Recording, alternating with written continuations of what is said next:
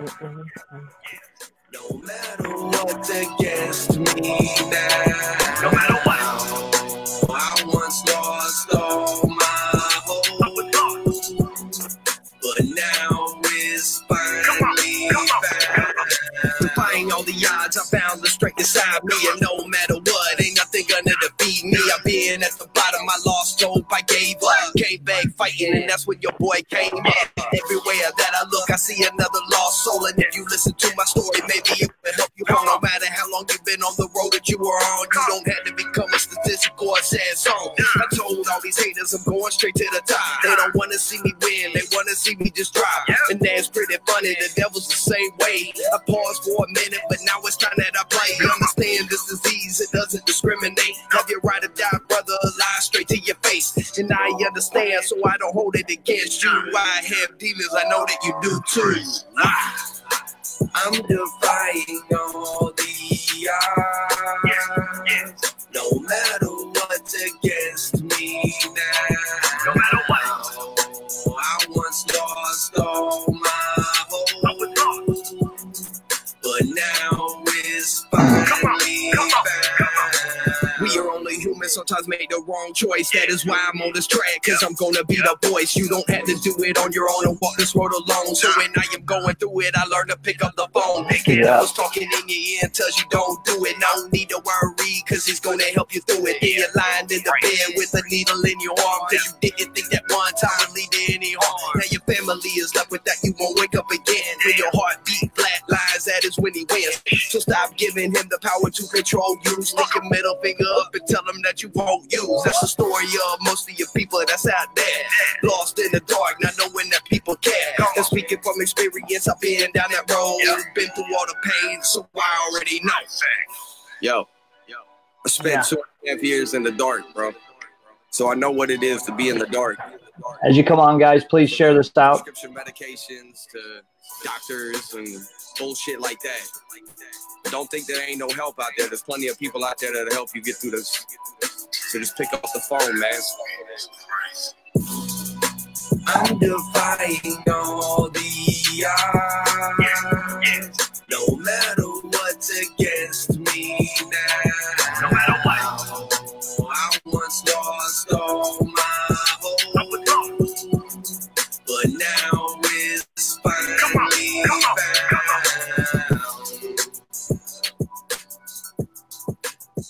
There we go. There we go. Hello and welcome, everyone.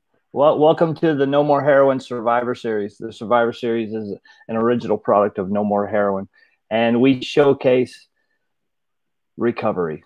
We celebrate the lives of people in recovery. We celebrate recovery. We celebrate everything today, everything to do with recovery, this gift of life, this gift called recovery. We celebrate it.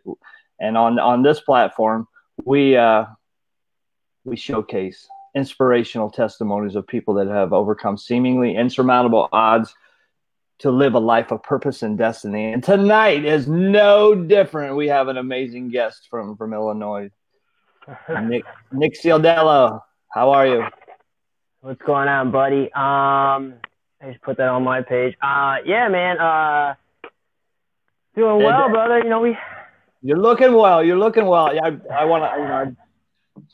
We were chopping it up before the show and stuff, and I really enjoy our conversations, and I'm looking forward to continuing this friendship going forward. You know, the sharing of knowledge, sure. the wisdom that you have with the amount of clean time, recovery, whatever term you want to put on it. It's very, very exceptional, and you have a grasp on the concepts of recovery and the thought processes involved. So everybody, please chime in and let us know where you're watching from. Throw up some clean dates, and let's get this thing rolling. It's really an honor. Nick is part of Never Alone Recovery, and we'll get into that later. But you have an exceptional testimony. You have some thoughts on to me, you have got a firm grasp on what recovery is about, and you're armed with the facts about yourself in your recovery, and you can help you can help people of all ages with your experience, strength, and hope. So I'm going to let you take it away. Tell us where you're from. You know, take us a walk down memory lane. You know, where it all started, and what you've learned during this process. For sure. You know, and if anyone's commenting as I'm speaking, when I'll try to catch it and look at my other device when I can, and then I'll kind of flow with it if I can catch it. But yeah, I mean, so first off, and I always say this because, like, I'm not big on drug-a-logs, right? I don't, you know what I mean? Like, I just don't care to talk about all the dope and all that stuff. Like, you know, I like to talk about, when I think about the disease anyways, so like talking about my past, I think of the disease, I think of the way I thought, the feelings, the fears, the why I got high is more important than what I got high on, right? Absolutely.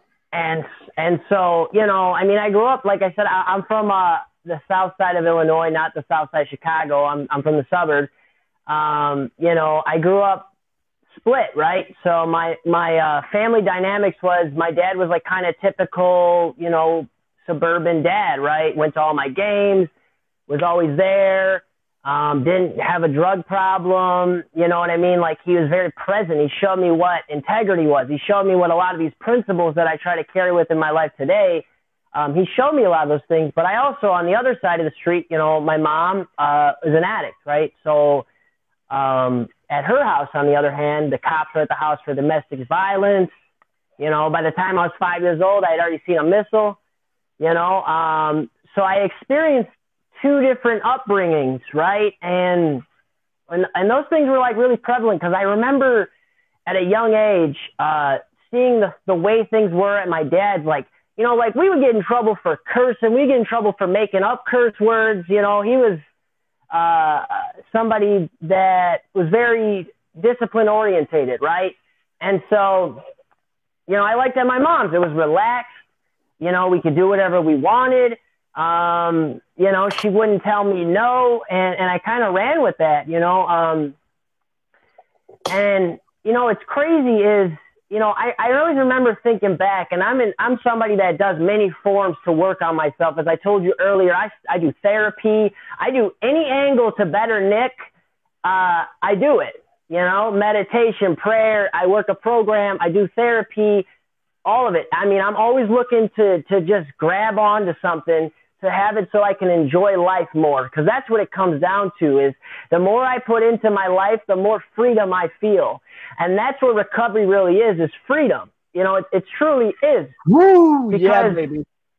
Because, like, you know, as an addict, right, I never felt that, right? I remember growing up, I felt out of place. You know, I've always had a personality where I can walk into any room, with any circle, with anybody, and I can kind of fit in, because I never was myself, right? And, you know, you had some things. I had a lot of trauma growing up. Trauma is a big part of my story. You know, stuff with my mom, her boyfriend. There was a lot of things that happened. At the ages of 10, 11, and 12, I went through a lot of sexual experiences at a very young age. Those were very traumatic experiences with, you know, other men, other people of the same sex. The craziest thing about those experiences is, A, I can talk about them on a video, one, but B, I think the craziest thing is how I remember that made me feel like branded, right? Yes. And a lot of what I did, you know, when I was using and growing up was like, I had so many experiences. You know, later they diagnosed me with post-traumatic stress disorder, but I call it, I had this box, right? I had this box in my mind where everything was kind of put in it. Feelings were locked away. Emotions were locked away. Everything was in it. And, you know, when I was 17, I got into a really bad car accident. You know, I wrecked a car, wrapped it around a tree, caught a felony. My ex-girlfriend and one of my friends got terribly injured. I got, like, my license, everything was revoked. But what ended up happening in that was, like, it was so anxiety-filled that, like, that box shattered, right? And once that happened, my drug use went from, like, yeah, I'd gone to treatment the first time I was 16 years old, but my drug use was no longer like, you know, I'm getting high, and it was like, I need to do this. I have to be high. I can't live without using drugs. Like I just couldn't. It had reached that point because when that box kind of broke, and I could pinpoint that was the day my life truly changed. Because from that point on, no longer could I, on my own at least, hide my feelings. No longer could I hide the past. No longer could I hide my childhood. It was all present all day, every single day. And it was like all I thought about for a long time. And so when I thought about these things, I had to get high. I just had to get high because it was the only thing I found that made it tolerable. It made it tolerable to be in my own skin, you know, like doing dope, doing everything. It made it so I was able to not kill myself, right? Like, because otherwise it was always like either get high or I'm going to kill myself. And for me, I've heard this term people talk about all the time. They call it triggers. I don't believe in it. When I get high, when I'm in active addiction, when I'm using, the minute my eyes open, I'm triggered. I got to get loaded. That's all I need is to be breathing and have a pulse. And I'm getting loaded. I don't need a party or you know, my girlfriend or none of it. I just need to be breathing and being stuck in the madness, being stuck in the obsession and the compulsion to use. And really just need to be stuck in that complete self-centered fear. Because when I think about the disease of addiction, I think about self-centered fear, right? And so, like I said, life continued and everything progressed, obviously. It just kept getting worse. It did not get any better. I was also somebody who could not maintain a job and get loaded. Like I couldn't function, man. I would get fired from McDonald's. Okay. So that was like how good my work ethic was when I was getting loaded I couldn't even flip burgers because I wouldn't show up, or if I did show up, I'd be so high that I wouldn't do the job correctly. But most of the time I just stopped showing up or I got fired. Right. And, you know, that car accident, like I said, that changed my life. I got a felony. I got convicted of it. You know, now I'm in the system. And what ended up happening continuously after that point was like, once that happened, I know every time I started to go on a run, I always got in trouble every time. And I went in and out of treatment because that was like mandatory now. I'm on probation after I did some time in jail. I get out. They say you got to go to treatment. I go to treatment. I get kicked out of one treatment center. And then I go to another one, and I remember I walked in their doors, and I said, you know, how do I get out of here fastest? And mind you, I'd already been to this treatment center, so by this time I'd been to treatment a few times.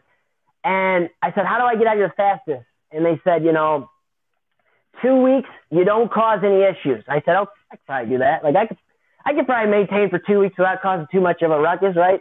Mind you, I was getting loaded in there. I was breaking every rule. They just didn't catch me. And by the time they almost caught me, my 2 weeks was up, and they said, you know what, just get out successful, bye. So, I kept using. Obviously, that didn't work for me because I wasn't ready. I wasn't willing. I had no willingness whatsoever, and I had no honesty. I had no ability to really understand the grasp of the degree that my life was controlled by drugs and substances and addiction, right?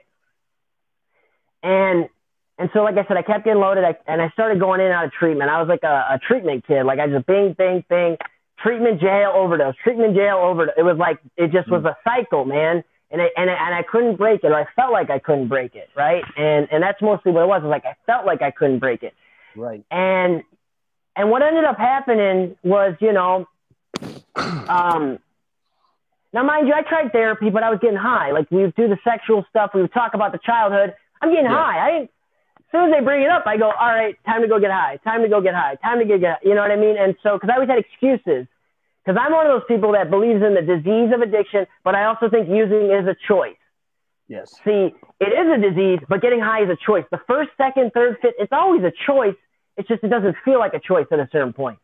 Absolutely. But the battle of disease choice, it's like they're not even the same thing. So it's two answers for two different questions, and people put it like this.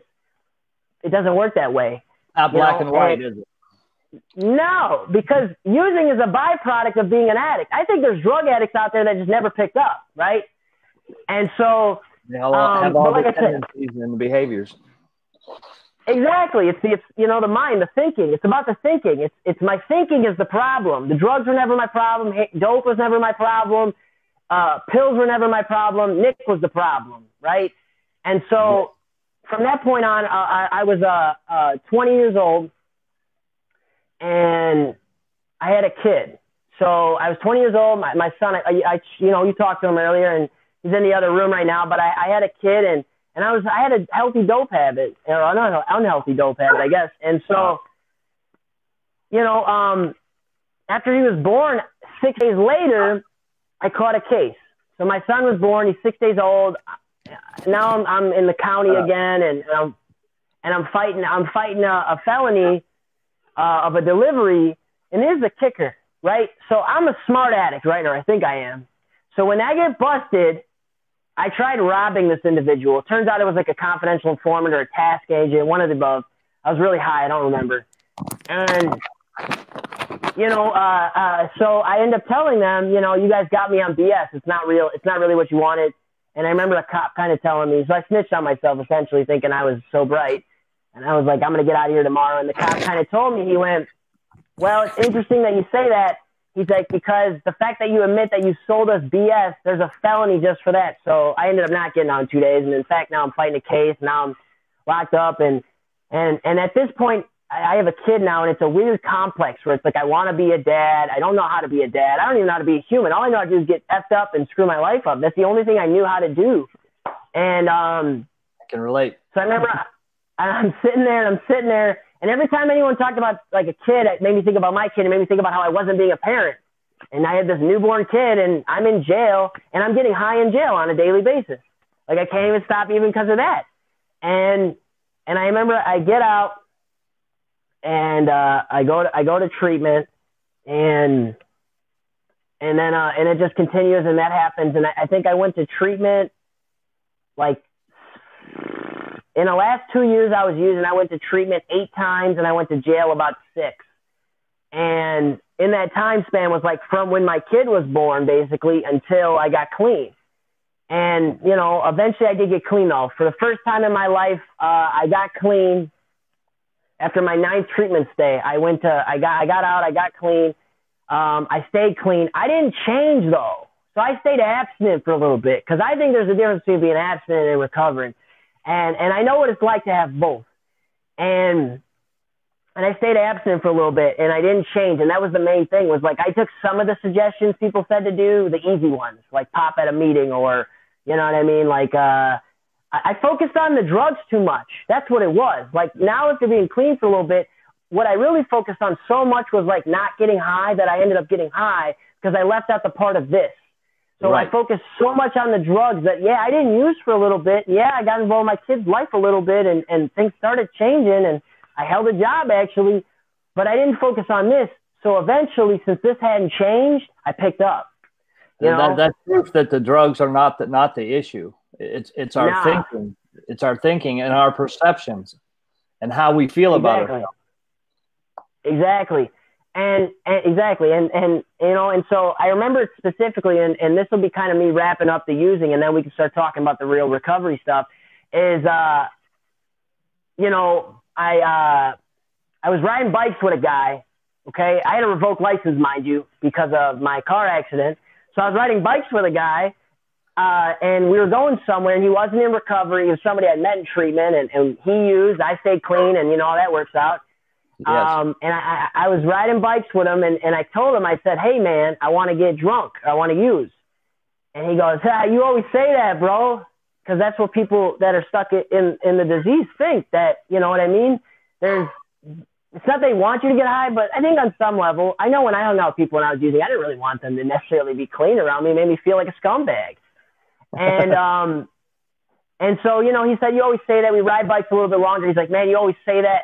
And then I say it a third time, and then I look up, and we're at a liquor store, and I go, well, I guess it's going to be an easy decision right now. And I went in there, I drank, I threw away those 7.5 months, and I used, and I remember, this is what I remember, was when I drank that first sip. Now I'm a fiend. I'm like a fiend. I never was really a drinker, but I had a sip of liquor, and I remember the shame and the guilt just from using. I didn't steal. I didn't manipulate. I didn't do anything morally incorrect to do it. I just got loaded, and I had that taste. I had such a small taste of what freedom from active addiction felt like, the smallest amount, that I knew what it was like to live a better life, that I could no longer get high like I once did. And I remember I took a sip and I almost threw up because of how I felt. That shame, that guilt, that everything. And all those fears, everything just came to life. And then what I did next was I continued to use to bury that feeling. Yes, yes. I wanted to bury the feeling. I wanted to bury it deep as I could. And so liquor didn't work too well for that long. So, you know, I go to what I like. And I remember that. This is what happened, though. The first time I did dope, right? I was locked up the next morning. Literally the very first night. You were unable to use successfully on any level. On any level. So from the minute I picked up that drink, less than 7 days later, I am back in jail. That was how it went for me. Less than 7 days later, it wasn't back to treatment, it was back to jail.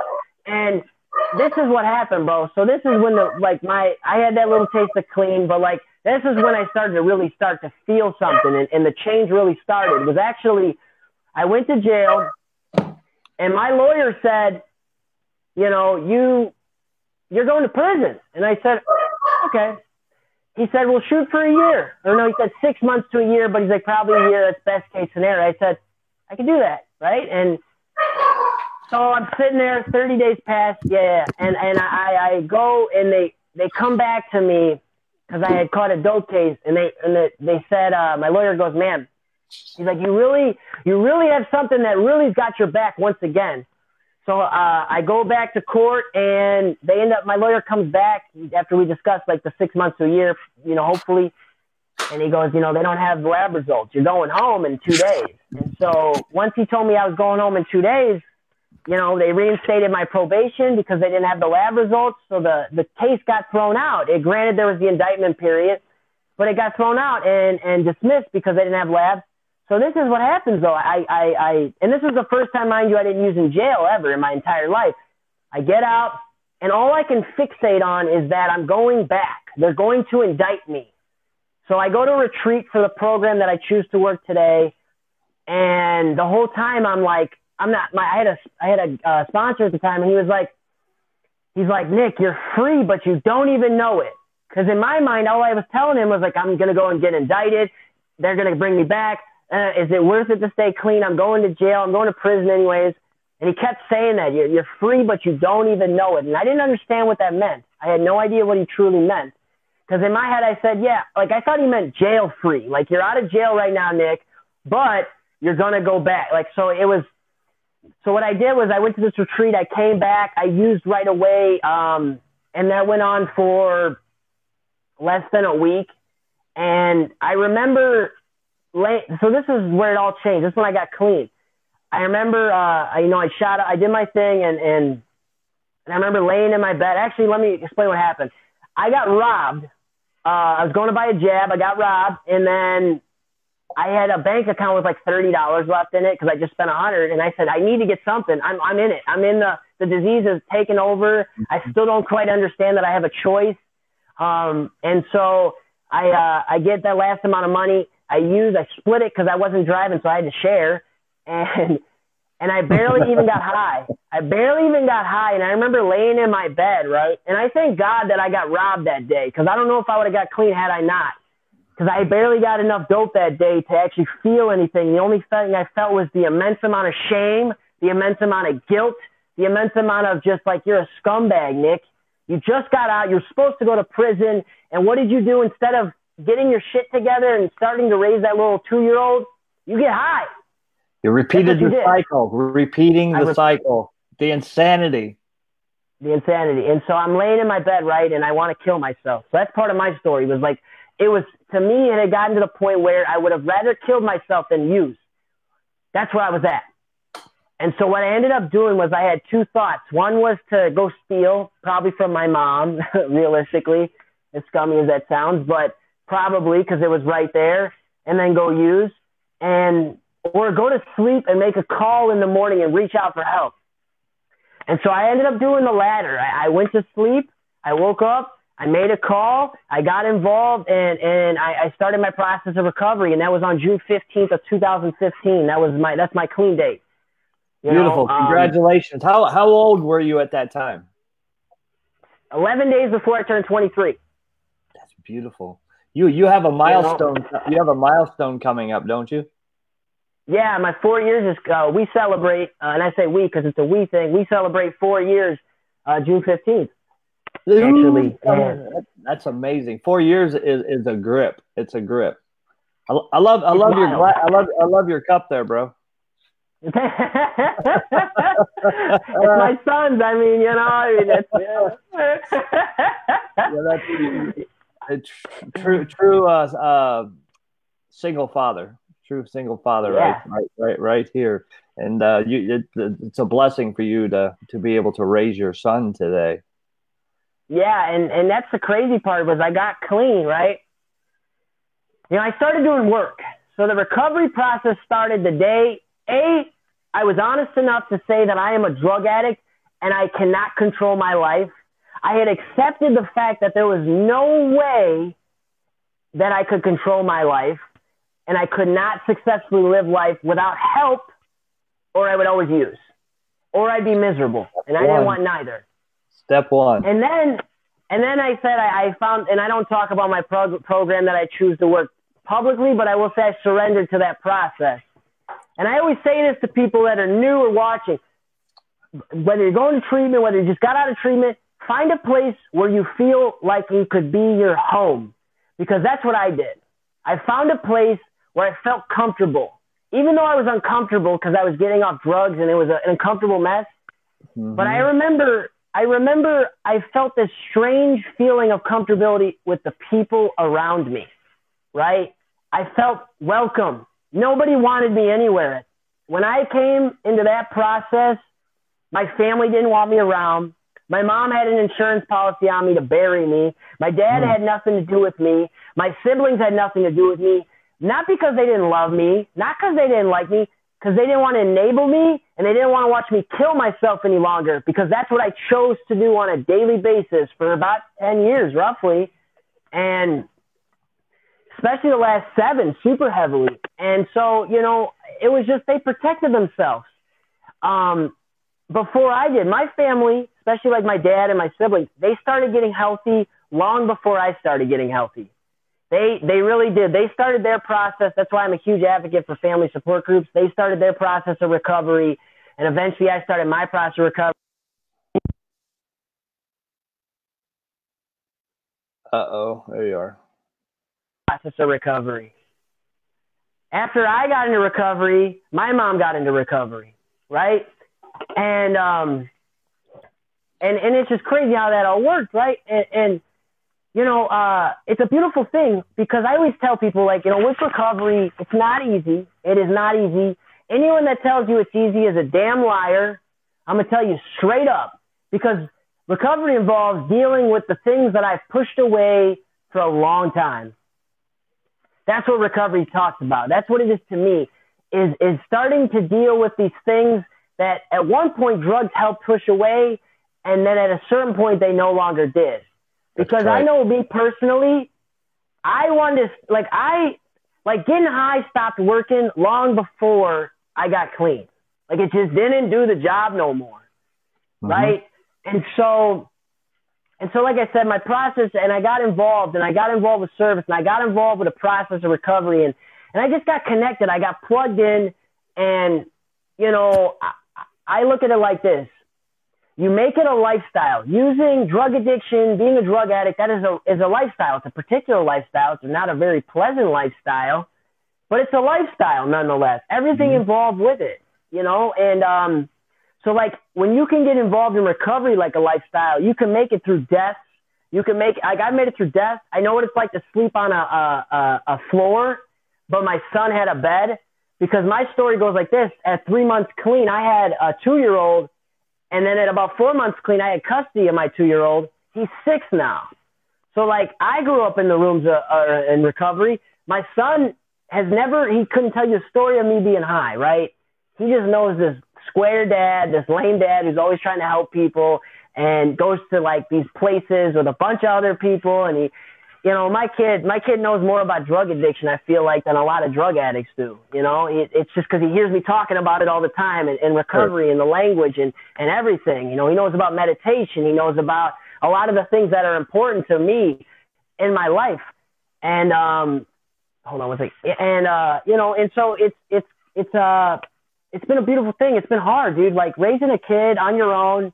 I'm a single, I'm a single dad, and I live on my own. I have a roommate, but I've done it for the most part on my own, and I don't get in, like I said, I don't get into the drama part, but I just leave it like that. And so like my son has been the greatest thing that I've been able to do in recovery. Yeah, I've helped tons of addicts, and I do a lot in my personal program, and it's great, and it's a beautiful thing, and I'm just a servant, really. It's not even me. It's not my face. It's not this. It's just I'm doing someone else's work, and I believe that's a higher power Absolutely. work. But to raise my kid and all that stuff, that has been the greatest thing ever, because when I got clean, man, I don't know about you, I didn't know how to be a dad. I didn't know how to be a human. I didn't know how to be anything. I just didn't. I had no idea how to do that. And so when I got clean, the one thing I started to do correctly was I stopped acting like I knew everything and started acting like I knew nothing. That was a big thing. B, I started asking questions. And C, I became willing to investigate. I wanted to learn as much as I could about it. I wanted to learn as much about recovery as I possibly could. Like I have, and I continue, and it's still like it's a learning process, and I'll be learning the rest of my life. And like I said, it's been a beautiful thing, and recovery is the coolest thing about recovery is simply this: is like I've made my life like dope. Like I thought I had a dope lifestyle at one point or another. Today I have a real dope lifestyle. I've made my lifestyle in my life. I've made it so dope that dope don't even sound good no more, right? It's just like, even when I deal with the past, even when I had to deal with, going through my process of recovery, digging up all these things and dealing with a lot of things, none of it, like getting high it's just not as good. Like to say that I got a place of my own, I got custody of my kid, that I am fortunate to work at Never Alone and to be a co-founder of a nonprofit. Like the cool things that we do in recovery, the limitless potential, like, man, like it's beautiful. And most people aren't willing to give themselves a chance. That's right. Everything we have is a byproduct of working a program of recovery. Damn right. Damn right. And implementing spiritual principles in our living, which adds value to our existence and our interactions with other people. Right. And it's like, the more that you want to investigate, the more you give yourself a chance. Like I said, you can make your life whatever you want. I don't ever want to be pacing in a basement wondering how I'm going to get another one. I don't ever want to be pacing manically, just what do I got to do? What do I got to do to get one? I don't want that. You know what I mean? Like I love my life today, even when I don't like it, because sometimes those insecurities, they come to life, those fears, all that stuff. I still am me. So when I got clean, the person you see in front of me, like I was like a wannabe thug, hippie, all this crap. Today I'm Nick. I am just Nick. Even when I don't like Nick, at least I'm still Nick. I carry that with me. I get the freedom to be myself because of the work that I do. That's right. It's all about freedom. Freedom, man. Freedom of choice. Freedom to pick and choose who you want to associate with, what path you want to take in life. Freedom. Yeah, it's the freedom of my thoughts. It's the freedom from myself. A lot of what recovery is no longer like because I'll be recovering the rest of my life, is no longer being this false sense of control. A lot of like early in recovery or in general is letting go of being a victim. I was always a victim. I got high because this happened, or I got high because that happened, or my mom, or these things. I always had an excuse, bro. I always had an excuse. And when I started to like move out of the way and realize that I was not a victim of circumstance and I had all the choices in the game, that's when I started making better choices, but B, I stayed clean and my life got better. That's right. I shared with you earlier that I just completed my 5th step again today. What suggestions can you give anyone out there that is hesitating, procrastinating, doing their 4th and 5th step? Is it that scary for you in your experience? I've done a couple, and no. I mean, it really isn't. I mean, if we were to bring those into play, like I said, if anything, like 9's more of the boner. I mean, like 4 and 5. Check this out. You've already lived it. You've already experienced it. Is there some trauma being brought up because you're going through it? Yeah, but you've already experienced the real trauma. Now it's learning to let go of the trauma. Now it's going through it. And I think the most important part is getting to the truth of what happened. Getting to the truth. Because this thinking right here, a lot of those things that were even on that list were distorted. And they weren't even 100% the truth of what happened. They were my perception that twisted it. And some things I twisted to be much worse than actually happened. And other things, what's up, buddy? And other things I had twisted to. Bring him on with you. Let's. Hi, bro. Hi, buddy. I talked to you on the phone earlier. Say, what's up, guys? What's up? This right here, guys, this is recovery. That's recovery. That's beautiful. This right here. Some of the people that might be watching that don't follow me, they always see my kid on there. And yeah, I do have them 7 days a week, but this is what it's all about. Especially if you got kids and you're using, man, just look at your little woman, man, whatever. Look at the kid and realize that if you can't do it for you, a lot of my early on recovery was because of him. Mm-hmm. I wanted to have a better life. I wanted to be a dad. I wanted to give him a shot. And that was a lot of what was early on was like he was major motivation, if not my biggest motivation to do the things that I did that were necessary to start recovery and keep it going, even when it was really hard. You know, I'm one of those addicts. The first 6 months I was clean. I wanted to get high on a daily basis. I just did the work so I didn't. Like, I didn't, like, get clean. I wasn't like, oh, my God, life's great. I was like, no, I want to get loaded, but I really don't. So I really don't. So I'm going to do what I got to do so I don't. And then in that process, it went from, like, he was my motivation to then I became my motivation. Then I liked the lifestyle. Then I grasped onto it, and I wanted to continue it. And as far as those steps you're talking about, the main thing I can say is, first off, 4, you write it as if there's nobody going to read it. That's the most important part with 4. Being totally honest. Yeah, you're writing it for yourself, right? And it also comes down to this. If you want the freedom that we talk about, that I talk about, it is necessary to do that thing. It is necessary to let go of that past. And if you don't, you'll probably get high again. Or you'll continue to act out on character defects until you find yourself in a corner that you can't get out of clean. What he said. What he said, exactly. What he said. and that's a lot of what it is. If you've been, how are those headphones? They're nice. Thank you for asking. And a lot of it, what it comes down to is, you know, if you have like me, the reason why I have such the way my recovery is a relatively strong program, and I'm confident in my program, is because of the groundwork I laid in early recovery, the foundation, the investigation, the just like I wanted to soak it in. You know what I mean? Like, give me, feed me, read it. That's good to know, buddy. And you were hungry for knowledge, and you really wanted to find out what the solution was. I want to give a shout out to Shay Sassano. He said hello to you, and Shay, what's up, brother? Shay's been instrumental in my recovery as well. Just being brutally honest and talking about recovery, you know, in a black and white manner with no sugarcoating, you know. Yeah. We need people like that in our lives. Yeah. Well, you know, and Shay, what's up, brother? You know, and it's the truth, you know, because it's like, I always say this, and I try not to curse as much when I'm on a video, but it's like, dude, to be a drug addict, you got to be a special kind of effed up. You just got to be a real special kind of effed up. You know, I know we like to throw these terms sick and all that stuff. No.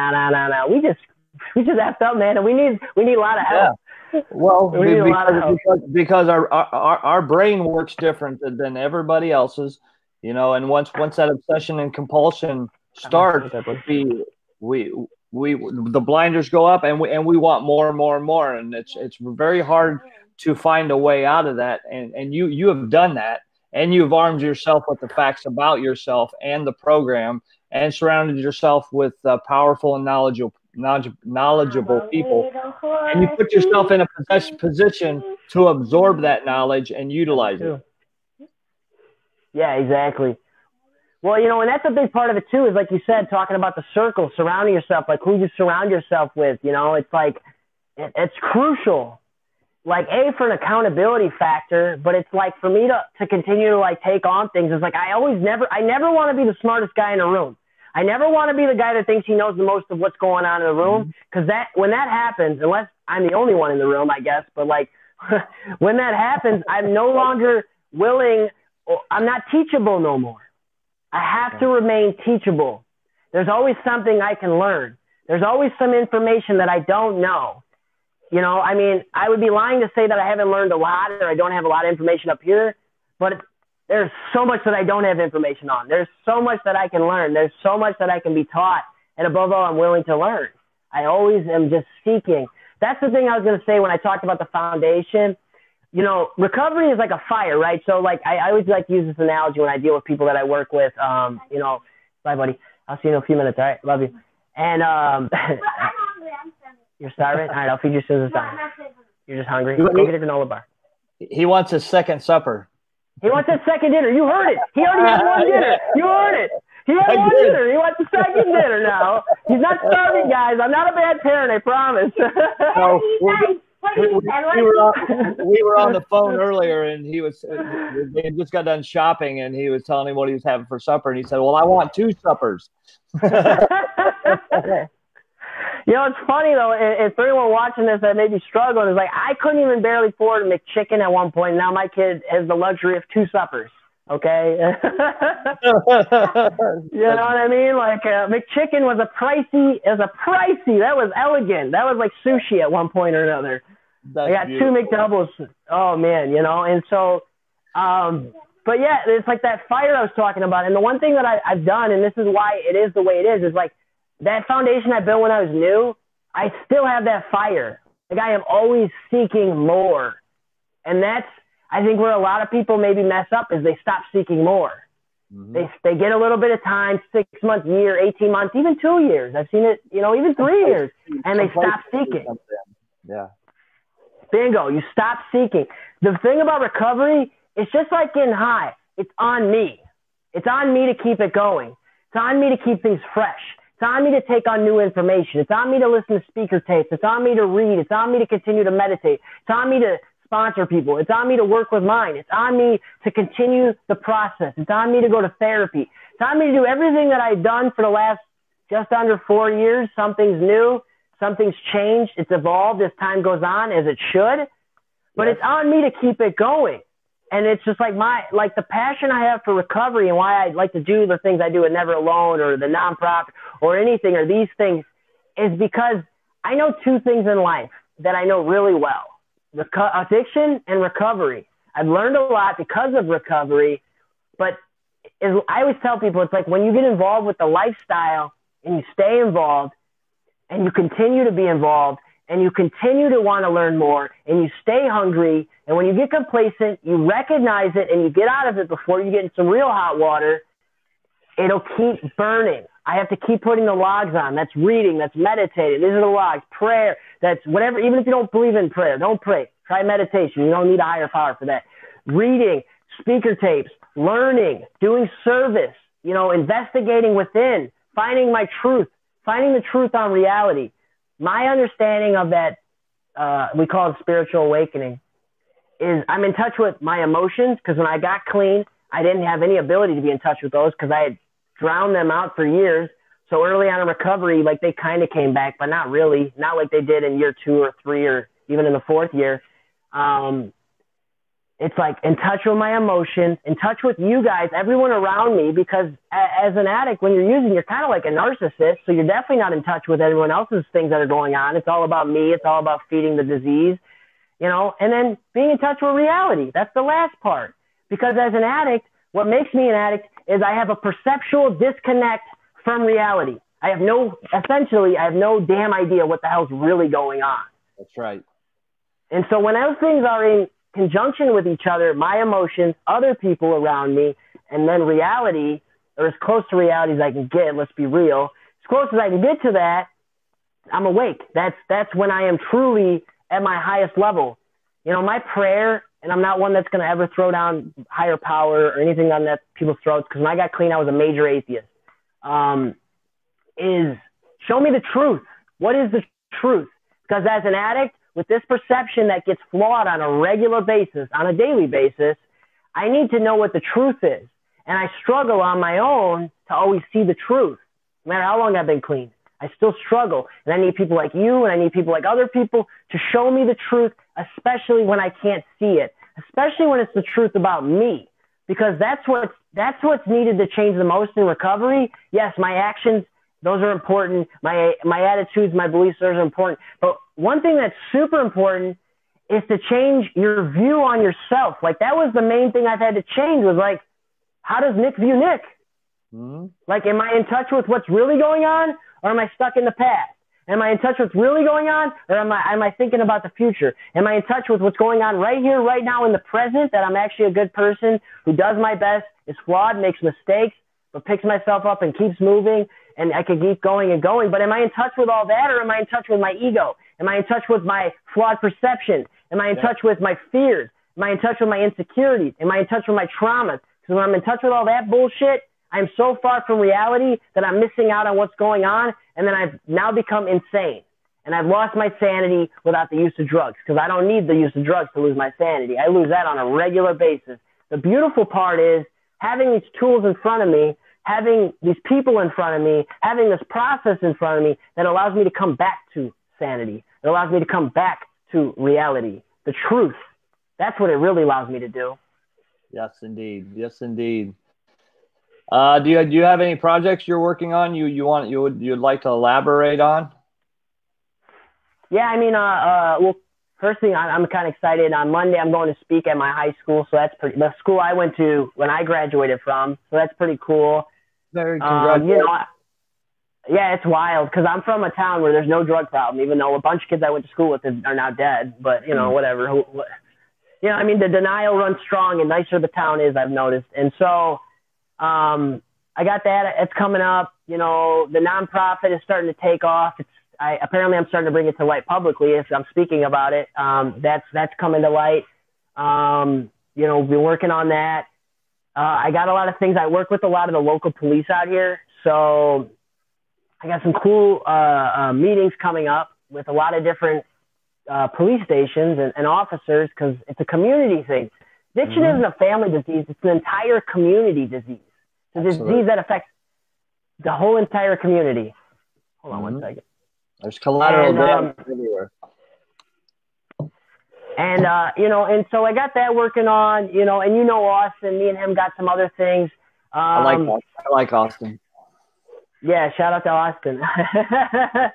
And, you know, I mean, it's like we got a lot of different things that we're working on, you know, between placements, between speaking engagements, between the nonprofit, between stuff with the police and the local community going on. There's a lot of cool projects coming up. I mean, the summer looks like it's going to be a lot of work, but it's going to be beautiful, and hopefully we can really help a lot of people. You know what I mean? And that's the goal. I mean, how can we help as many people as we can? You know, how can I be a best servant, essentially, a middleman? I'm down for all of that. Hopefully our paths will cross sometime soon this summer. I'll be in Chicago. I'd love to be able to hit a meeting and just hang out a little bit. For sure. We will. Let's do it. Let me know. Let me know when and where. Oh, I got your number now. I really appreciate you taking the time to do this. I mean, you have a lot of knowledge. You have a grasp on your recovery, and you convey it well. So thank you for doing this. But it's been an honor to have you on here. Yeah, for sure. I mean, I appreciate the opportunity, you know, and that you've given me, because it's like, that's how like I told you earlier when you were like, this is about you. And I said, no, it's not. This is not about me. Even though I'm speaking, and this is how I generally speak on everything, is it's not really about me. It's really about the still suffering addict. Like, absolutely. Whether they're, and let me finish that, whether they're using and suffering or they're clean and suffering. See, I think a lot of people only focus on the using addict. The ones that suffer, that are silent, that are clean, are the same ones that if they don't open up and we don't reach out to them just as equally, they become using again, right? Absolutely. You know, it's not just about detox and treatment. It's about how much can we help, period, right? Mm-hmm. It's past the detox, past the treatment. It's the entire lifestyle. How do we truly help? Recovery is a lifestyle. Recovery is a lifestyle. You'll hear me say that a million times. You know what I mean? I always tell people, it's like, get clean and make your life so dope that you'll never want to do dope. And when you want to do dope, your life's so dope that you'll be able to kind of navigate around that. That's right. That's right. You avoid all the. Go ahead. Sorry. You go ahead. I cut you off. That was rude. I forgot what I was just chiming into what you had to say. But is there anything you'd like to say in closing? Any encouraging words for anybody out there that's suffering, maybe on the fence about giving this thing called recovery a shot? Yeah, I mean, you know, if you are, I don't care how old you are. I don't care how young you are. I don't care what drugs you do. It doesn't have to be just heroin. If you're struggling and you need help, reach out. I know you run No More Heroin. You know, we at Never Alone, I love what you guys do. You know, we are both people. I would say I don't say reach out to just about anybody. I can vouch for myself and my people I work with, and I can vouch for Higgy over here. You know, if you need help, reach out. You know what I mean? And also be selective on who you reach out to. It's important. You know, but reach out. You need help. You're worth it. You're worth it. You're worth it. Let me repeat that just and bring it back. You're worth it. You're worth Even it. when you don't feel like it. Because when I got clean, I hated myself. I wanted to kill myself. I didn't think I was worth anything. But I had this hope that maybe really strangers believed in me before I believed in me. And their belief in me made me want to keep coming. I was like, oh, well, you know, like, I'm going to do it because they believe in me. And they don't even know me. And they didn't really care. They didn't even care. They were just like, hey, man, how can we help? And so it's like, if you're out there and you need help or you're struggling and you're quiet, raise your hand. You know what I mean? Send a message to him. Send a message to me. Send a text, a call, whatever. You're worth it. You deserve it.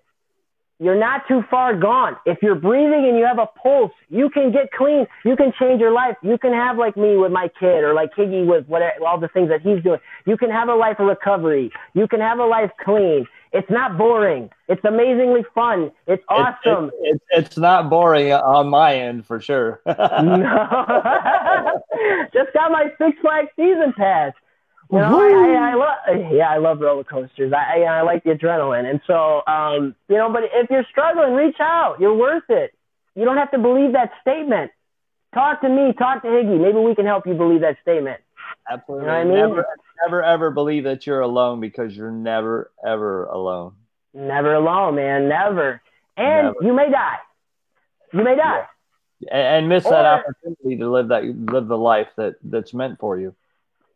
Or you could, like, to me, honestly, this is my opinion, I would rather die than go back out there and use and lose everything I got. I would rather die than go live in active addiction and go through all the pain and suffering that I cause because of choices that I make. I would rather die than go do that. So I'm going to stay clean. I'm going to keep working on myself. I'm going to stay in the side of the street. I'm going to stay free. Because it's beautiful. Freedom from active addiction is the best gift there is. Period. Absolutely. And this life of recovery is for everybody. Anybody. Give it a shot. Give it a shot. Give it some time, and the promises will come true. You'll reap the benefits of it. You know, some sooner, some later. But you never have to wake up dope sick again. You never have to give another dollar to the dope man. You don't have to pay for his gold chains. You don't have to put rims on his car. You don't have to feed his kids. You don't have to live in shame, guilt, and remorse anymore. Yeah, you just got to get out the way. That's all. Get out the way. And then you get out the way.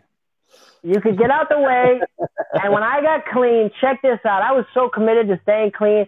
I had a revoked license. I had no ability to get places. I networked my ass off. I made connections. I made it. I got around. I rode bikes. I walked. I took Ubers. I did what I had to do. I was beyond willing. I was more willing than most people I deal with, but I was beyond willing. I did what I had to do to get clean. I did what I had to do to stay clean. Getting clean isn't the hard part. Staying clean is the real. That is the real deal. Agreed. You know what I mean? Putting the dope down, but keeping the dope down. You know what I mean? And then later on, you start working on that integrity. You start working on, for me, I started working on being respectable, having a sense of integrity, carrying myself with some dignity, some grace. You know what I mean? Like all these things that come later on in the process that I had no idea about when I got clean. I just said, man, I shoot dope. How do we? I was like, how do I not do that anymore? Help me. Yeah. But later, you stay clean and you do all these things, and you have I mean, dude, like even when my life is hard or it seems hard or I'm miserable, it's better than, you know, being a kind of scum, you know, doing like all that scummy stuff that comes with getting high, you know. Absolutely. And it's just like, that's the beauty of it. That's the beauty of it, is like, I am a good person today. I was not at one point. I was a scumbag. I can agree. I can agree. You know, even though we're a couple generations apart, our experiences are parallel on a lot of different levels. The way we felt about ourselves, the trauma issues, the lack of self-esteem, the lack of presence of any kind of self-esteem, and not feeling like I fit in anywhere, and that I was so uniquely different from everybody else that I was just broken beyond repair. And there's so many other people out there that felt the same way. So don't ever feel like you're so lost and broken that you can't find your way back, because it's a lie. It's a lie. It's a lie that our addiction tells us that we're unworthy, we're broken beyond repair, and that it'll never happen. You know, look, Nick, we were never supposed to have a minute clean and sober in our lives. And look at this. Right. Here talking about recovery, giving hope to other people, and there's been a lot of people chiming in that loved your message. So please, anybody out there, reach out to No More Heroin, reach out to me, reach out to Nick, reach out to Never Alone. Even if you just want some encouragement, you want some hope, and you want somebody, you want some honest truth about what's going on in your life, and you want to find a way out. There is a solution. There is a way out of this horrible thing of addiction. You know, even if you're in the throes of addiction, there is a way out, and it's not easy, but it's worth it. Yeah. Well, and it's like the whole, like, I don't, you know, as you heard me, I didn't agree with triggers. Another one I don't agree with is rock bottom, because my rock bottom is death. That's why I love interventions, because I think that the rock bottom stops when there is no rock bottom. I just get cleaner. I keep living until eventually I die. Period. Right. That's it. The only option is either. Rock bottom is when you stop digging. Exactly. You know, and it's just like, I choose that date. June 15th was that date. Really June 14th, but June 15th was the day that I could say I was clean for the first day. And, you know, like that's it. It's just like, for me, bottom is death. That's it. When I'm using, it can always get lower until I'm dead. But when I'm clean, like I said, like no matter how hard it gets, no matter all the things that I've been through, all the struggles, deaths, everything you could think of, it's like, as long as I stay clean, the one thing that's guaranteed me is that I make it through these things. I've made it through these things that I could never have made through using, opportunities in my life that would never have existed had I ever not stopped using. You know what I mean? It's just like there's a limitless potential, you know, and it's a beautiful thing, guys. Reach out, you know. I appreciate you having me come on, Higgy. You know, anyone that's, like I said, I don't know if you tag my page or whatever, my personal page or Never Alone on this, but like, yes, I do a lot of videos. I know Higgy does a lot, but I do a lot of videos as well. And, you know, check my page out. I've turned my Facebook into just addiction and recovery. It's no opinions, no beliefs, well, maybe some beliefs, but no opinions, no political stuff, nothing. We're just talking about addiction and we're talking about recovery. That's it. That's it. How to find our way out of hell, and how to help other people find their way out as well. Yeah. Salvatore, I want to throw his comment up here. He says, when the disease is in control, it controls our thinking, actions, attitudes, and behaviors. That's the story of the unique addict. I can't agree with that statement more. We are not unique. We are not alone, and there is a way out. That's the bottom line. Thank you for being here, my friend, and I truly appreciate it. Look forward to our interactions going forward, and just being in communication and being in each other's support network. That means a lot. So thank you. For sure. Hey, everybody. Thank you again, Higgy. Thank you guys for tuning in. Thank you everyone for sharing. Thank you for the comments. Thank you for showing that recovery is real and that we can recover. We can recover out loud, and we can do it in a manner that doesn't compromise our fellowships and traditions, and that this life in recovery is so worthwhile, and we can have a lot of fun in recovery. Thank you guys. Please tune in Sunday. I have Brian Reedy from Oaks Recovery on here. He's going to be sharing his experience, strength, and hope with us, and he has an amazing story as well. Thank you guys. If you're struggling, again, please reach out. We're here for you. Good night, everybody. Later. Hold on.